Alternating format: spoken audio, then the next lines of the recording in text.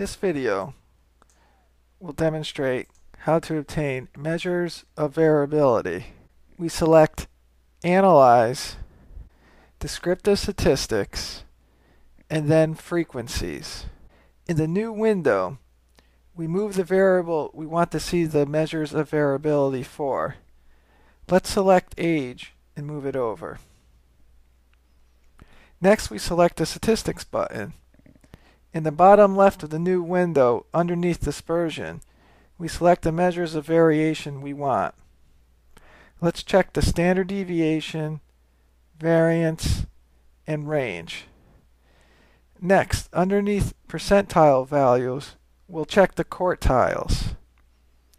This will give us the first, second, and third quartiles. Next, select Continue.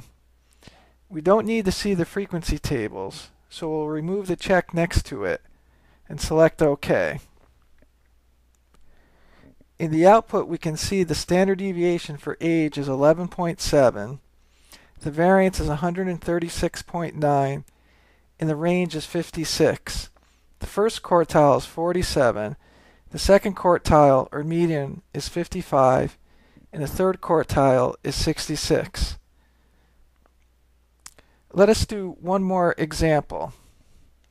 Select Analyze, Descriptive Statistics, and Frequencies again.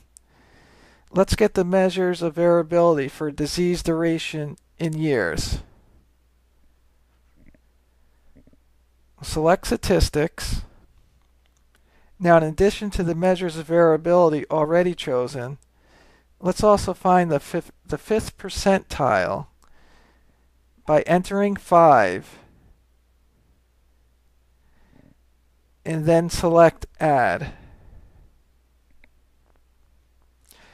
Let's also find the 95th percentile. Select Continue and then OK.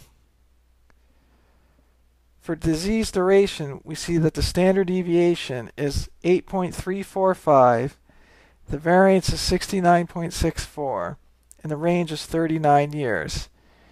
In addition to the quartiles, we see the 5th percentile is 0 years, and the 95th percentile is 26.9 years. This completes the demonstration of how to obtain measures of variability.